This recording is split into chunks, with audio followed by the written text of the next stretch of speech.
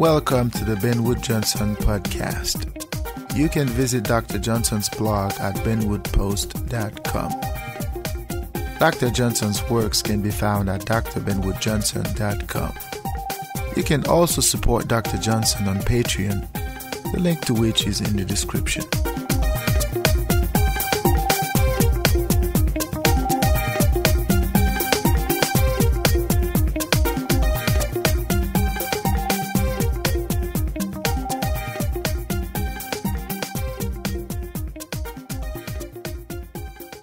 Hey, welcome to the Ben Wood Johnson podcast. Today is July the 2nd, 2018, and this is a new beginning. Today we're going to be talking about Lysander and the concept of justice and peace. In this particular segment, I sort of talk about how the notion of justice and peace is somewhat erroneous. What we understand as justice, what we understand as war and peace is somewhat construed in a way that does not reflect the reality of man in their world. And I talk about the way it is a fruitless pursuit. There could never be peace, there could never be justice in the world of man, because man has a natural tendency to fight, and it is because the nature itself, the natural milieu, the natural environment itself incites that desire to survive, that desire to fight, that desire to find the means to be. And usually finding the means to be requires the being to enter into a war with another entity, and the being cannot withstand himself from fighting, from surviving. And because of that, peace is something that is, if it exists to some extent, is ephemeral. It is not gonna last. It is not going to last, because the natural proclivities of men to survive will always take precedent on his understanding of the need for peace and the environment where the being evolves. This is a short podcast, and without further ado, let's get to it.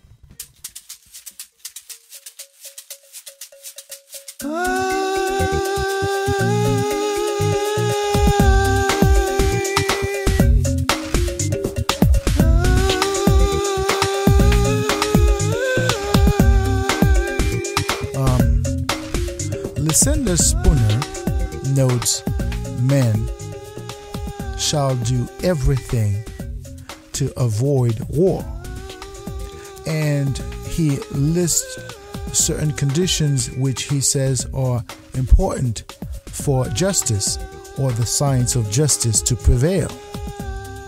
And when these conditions are violated, men are at war. Now, I disagree with the presumption that men can be in peace. And the reason is simple. One could argue that peace is not of the nature of man. And basically, there is nothing in nature that is peaceful and that is within our understanding of peace. Right? Now, if we were to explain peace within the context of nature, peace would be the absence of anything in nature. Okay? So the presence of anything in nature in and of itself is a war, because there's a constant battle for subsistence, there's a constant battle for survival, and every entity within nature is at war with each other to survive. But the game of nature is the game of survival. Every living entity has to survive. From the granite that is on the floor, from the gas that is in the air, all the way to the giant mammoth that is roaming through the planet. This is true for the giant tree that is standing as a beacon on this earth. There is a war. And the war that is going on is a war that is intrinsic. It is by this war that nature exists. It is by this fight, this infinite fight for survival, that the cycle of life continues to be. The concept of peace, or the notion that men can be at peace, it's a convenient concept. It does not take into account the reality of men in nature, right? So that's why when we're talking about a war in nature, we have to understand that it is not the construct, it is not based on the way we understand it. So we have to understand that nature is not hierarchical, okay? Nature is linear. What that means is that anything in nature can survive or could win a war against anything else. So in that sense, we have to understand that there are certain things in nature that are always going to be fighting for survival. So in other words, we cannot speak of peace within the context of nature, right? So there's always something that trumps something in nature. So this is the nature of the natural. And that's why nature itself is this chaos. It's this always this back and forth between entities that are fighting, constantly fighting at each other to survive. So when Spooner says men can be at peace, is somewhat misguided, because the statement does not take into account the reality of men in nature. So even though men live or men evolve within a structural, within a contained environment, which is society, that does not necessarily take the nature of man away from his nature. In other words, man is still man. And by virtue of being man has certain inherent proclivities, and one of which is to survive, right? So that entails this natural proclivity, this natural tendency of the man to survive is going to induce him to behave in a way that could be construed as a war, okay? So when Spooner says that men can be at peace, this understanding sort of ignores the reality of men in terms of man's nature, right? Now, that does not mean that men could not endeavor within the confine of their understanding of their life within this social environment. That doesn't mean that men could not endeavor to withstand, to abstain themselves from behaving according to their nature. And this is precisely the concept, the notion, the underlying premise of civilization. It's this idea that the man chooses not to be as his nature intended him to be, okay? But that does not make the man something other than what his nature intended him to be. So a man is still a man. But Spooner sort of talks about justice as if it were inherent, like the man had a certain inherency in terms of the man is likely to go. The man is likely to behave in a way that is just. So we have to understand that the man is not inherently just. Man learns to be just within the confine of the understanding of what justice is in a social environment. Okay, if we were to look at the man in nature, that man would not behave in a way that would reflect a certain understanding of an ideal of what justice, what peace, what equality is to be. So I guess what I'm trying to say here is that the natural man is inclined to be unjust according to other men's understanding of what justice is. The natural man is inclined to be unfair, is inclined to be violent, is inclined to respond to his nature, to his intrinsic need to be, to his intrinsic need to survive.